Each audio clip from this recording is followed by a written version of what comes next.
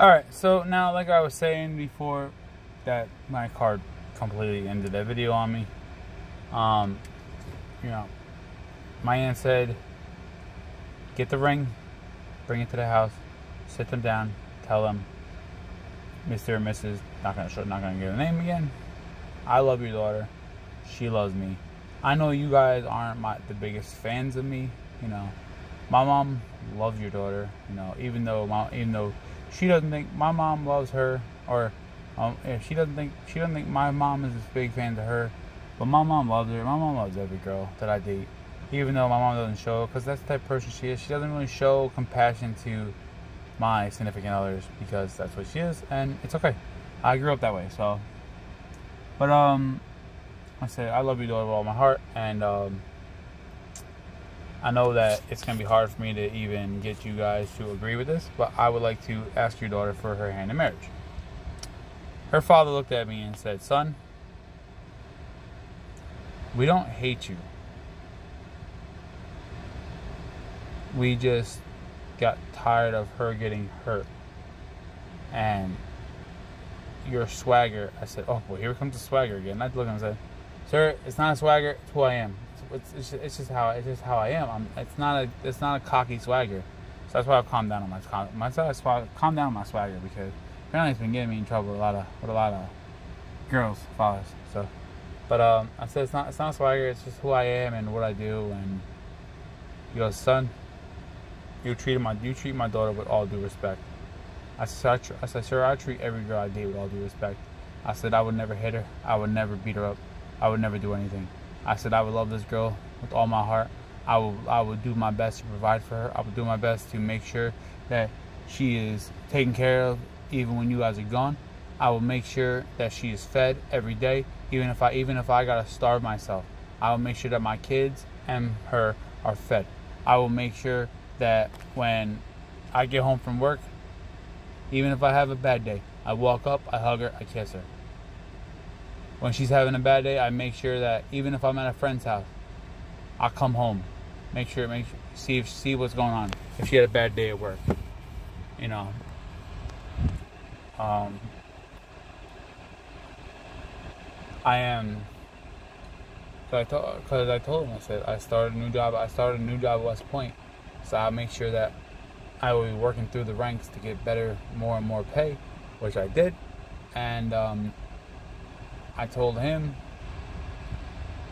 that I am looking into opening up a business that I never really got a chance to start until now. But I was starting, like I told you before, the business. I wanted to start a DJing business back in 2012, try to get some extra money, you know, but it never happened. So the business is opening up. So my dream of the business didn't come to fruition until now, but it's coming to fruition as we speak. A lot of hard work I'm putting into getting this thing up and running. 2021 should be here. And I told him, I said, sir, I'm working my butt off to get this business underway, to provide for her more and more. He goes, what kind of business? DJing business. I go, it's pretty much like a job to make more money for the both of us. He goes, I like that. You know, you showing that you can provide for my daughter when other guys that she really couldn't.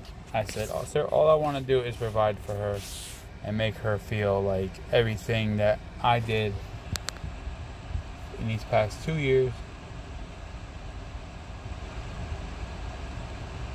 were worth my time of giving her the next 50 to 60 years. And he gave me his wishes, so I went on. I looked at her mom, gave her the same speech, but a better speech. And after it was all said and done, I looked at her. I said, Mrs. No Name, can you please find me one of her rings? She gave me a ring. I went to the ring store, bought 2 rings. Apparently, whenever I propose to somebody, I buy 2 rings. I don't know why. I always buy 2 rings. I gotta give them a choice. But bought 2 rings, and we broke up. like 2 months later, because most ring stores you get 90 days to bring it back. So it was a refund after 90 days. So I bought it for 2 months. I sat in my room for 2 months. Even days she came over, she had no idea the ring was in the ring. She had no idea a couple times the ring was next to her. We lay in my bed, the ring was next to her for 2 months. One day she got into a fight with her parents, and she came over and she slept over, and I wasn't even there. She slept over, and like the ring was next to her in the cabinet next to her. She didn't even know. Like, I was at a buddy's house. I was helping him out with his breakup. So, but anyways, so both stories seem familiar of what happened this time, but so I guess that's what happened. I guess I just got to not buy the ring and just propose and then buy the ring afterward. But so she told me, she's like, you know what? And I actually told her the story today, and she was like, wow, I didn't realize, you know, I just never thought you were too serious. And I said, you know what? I said, sometimes, like, I get in trouble with relationships because they don't think I'm serious, but I always gotta try to show them that I'm serious. You know, that's always seems to be like my problem, is like I show my seriousness too late and it just always backfires on me. But she said, just keep your head up. You know, she said one thing that I never thought I'd hear her say. She said, I still do love you. You know, she goes, I'm married now, but you know, I still do love you as a person and as somebody that will, you know, that was there for me during my tough time. You know, you let me sleep over your house, even when you weren't there. When you were in Florida, you let me sleep over your house because I had a problem alone. I said, that's that person I am. But anyways,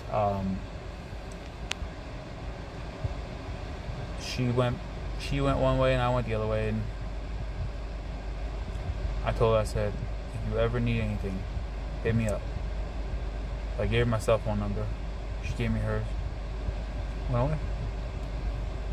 But moral, pretty much what I'm trying to say is, you know, you could have a bad breakup with somebody. You could hate somebody. You know, I've been hated before. I'm still being hated on by people, by past, for no reason. But you know, you could be hated on by somebody. But make sure you have a good reason to hate on a person. Because, you know, I've been cheated on, I've been lied to.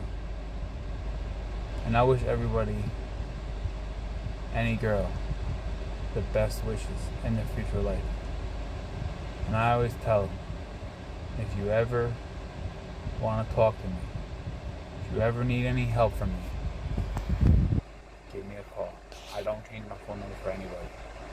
Give me a call. I'll talk with you. Even if it's I need you to come and bring me to the hospital, or I need you to. You just need somebody to talk to. You know, you're going through a rough time, or you know, your boyfriend you're with now.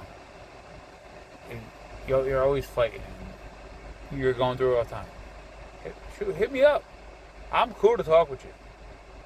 But, you know, I wish people well. I wish their family well. But that's what it is. I guess there's a difference between me and like other people, because when I try to help out other people, it seems to backfire on me. But anyway, I'll talk to y'all later. Big surprise coming up in the next couple of weeks with my podcast, so just get ready. The podcast is gonna be good. I'm gonna have 3 group podcasts, so you guys just get ready. See you guys later. Bye.